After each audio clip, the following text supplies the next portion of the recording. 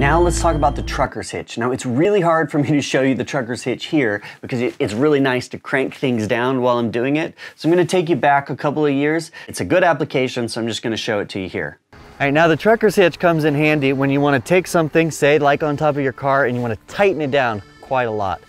This kayak works really good for demonstration purposes. So I've basically got this kayak on here, and this is the last bit that I wanna tie down. Now, one way that a lot of people will just tie down a kayak is they'll just, you know, wrap the rope around, and they'll try to like tie some hitches or something in the rope. But the problem is that then it's still not super tight.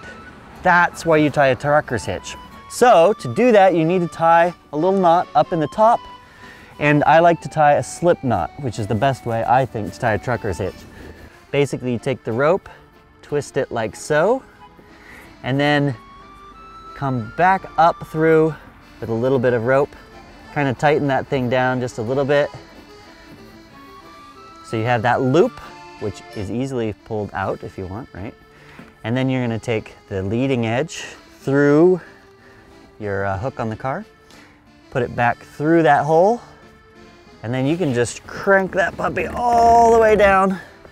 That's pretty good, tight enough for my kayak to stay on. Now I'm gonna finish that off with two little half hitches here. Keeps that tight. And then one more, make sure it stays on. There you go, that's your trucker's hitch.